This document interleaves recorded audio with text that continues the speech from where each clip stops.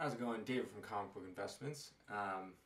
35 years in the industry, 15 years as a dealer. Now you might be wondering why I have a picture of a coin up here, and this is comics. Well, a couple things. This is not just about comics, about investing. Comics is the main thing. But I want to show you something. How the state of the collectible market is going along. So this coin here, I really don't know much about coins, but apparently it's the rarest of coins. I don't know.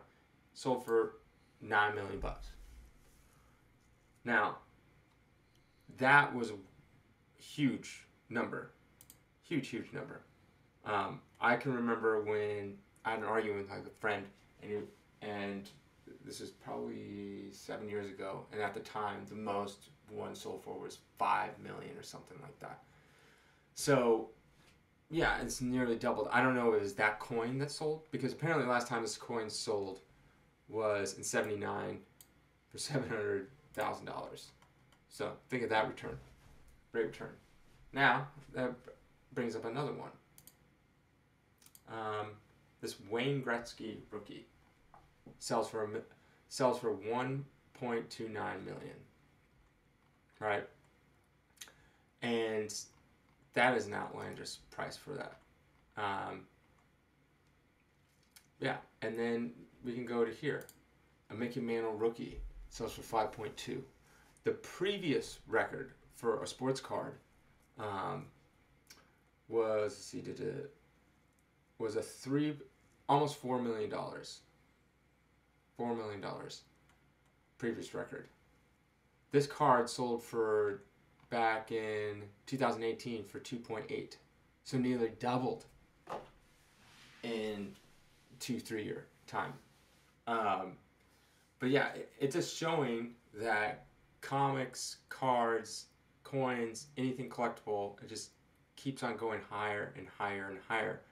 And the best for comics, right? So here's a comic, Batman 1 sells for $2.2 million. Huge amount. It was a 9.4. It was the single highest grade. So, yeah. But, I mean, the highest comic ever sold was 3.2, was an action comic, and I believe it was the highest grade. I can't remember now, it's been so long.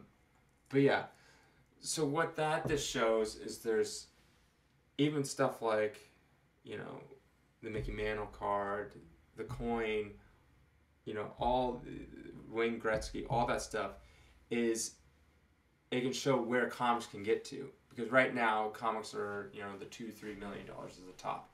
But if coins keep going up and cards keep going up, then comics are going to soon follow.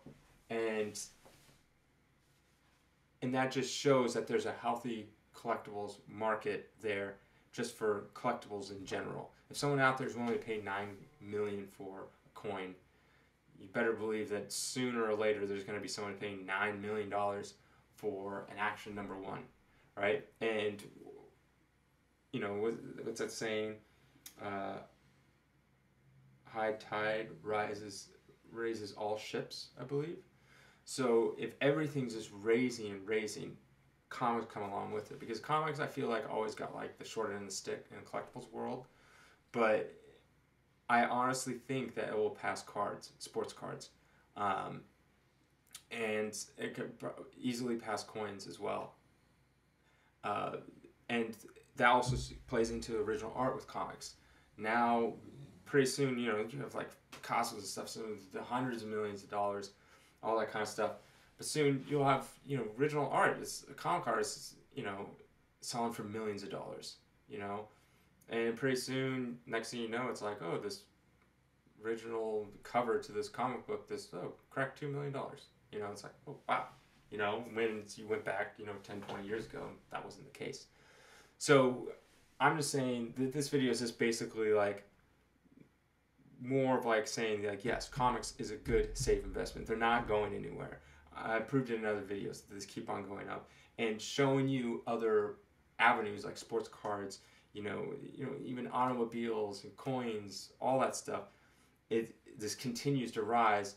Comics are going to rise too, and the good thing is now investor groups are putting in money into it, which means they see it as a safe investment, which means it's just gonna rise even more.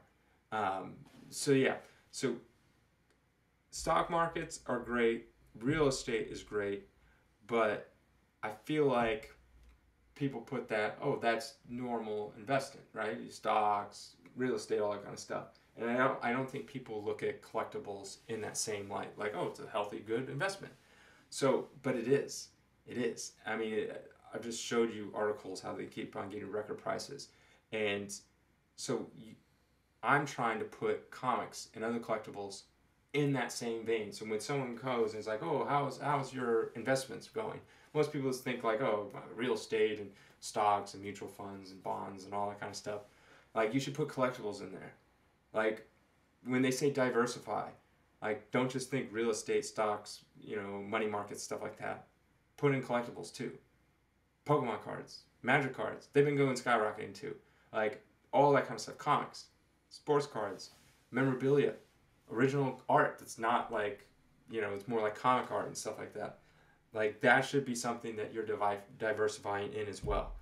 And especially since if you love comics, it's even better, because not only are you putting something that you love, right, but you get to actually have it. It's not like a stock where it's like, I'm invested in Tesla, and it's like, oh, I got something on a computer screen that says I have X shares, right? This, it's like, oh, awesome. I get to have this cool book that I really love, and on top of that, it's making me money. So I just want people to realize that comics are a good investment, and just like I'm sure most of the people watching will probably think that, but then let other people know, and it's gonna take some time, it's like some people, comics still has that kind of stigma. It's like nerdy, and it's for geeks or something like that, and which I'm a nerd, and I love all that stuff, but it kind of has like a negative thing. But I think in the years to come, people will turn around on it and be like, oh, comics, like, it's already starting. But it's like, oh, comics, yeah, I heard that's a good investment. Like, I still talk to people today, and I'll ask them, and they're like, oh, you sell comics for a living? Like, give me like some weird look. I'm like, yeah. And they're like, and I'll ask them straight up, like, what do you think the most expensive comic would sell for? And I'm like, I don't know, $100. And it's like, I laugh, and I tell them, like, no, millions would be the most expensive. And they're like, oh, that's not true. How could that be? I'm like, I'm telling you.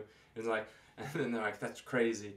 And like, why would anyone pay that much for a comic book? And I'm like, well, why would anyone pay hundreds of millions of dollars for a Picasso? Why would anyone pay $9 million for a coin, $5 million for a baseball card, millions of dollars for a car, right? Millions of dollars for a watch. Like, you have a phone, you can tell the time just easily. What do you want? Jewelry, all that stuff, It's because that's what people do. And people can accept that you pay millions for a car, that you pay millions for a Picasso art piece, stuff like that. But some people still can't accept that you pay millions for a comic. And it's slowly getting there. And if you invest now, when it hits that point and everyone knows, puts comic art in the same vein as, like, the classic art, then, and you've invested your money into that stuff, then it's just going to skyrocket even more. So yeah, so if you like this type of video, just like, subscribe, share this with someone that you know. And if there's anything you want me to talk about more, go in depth about, I'd be happy to. Yeah, thanks.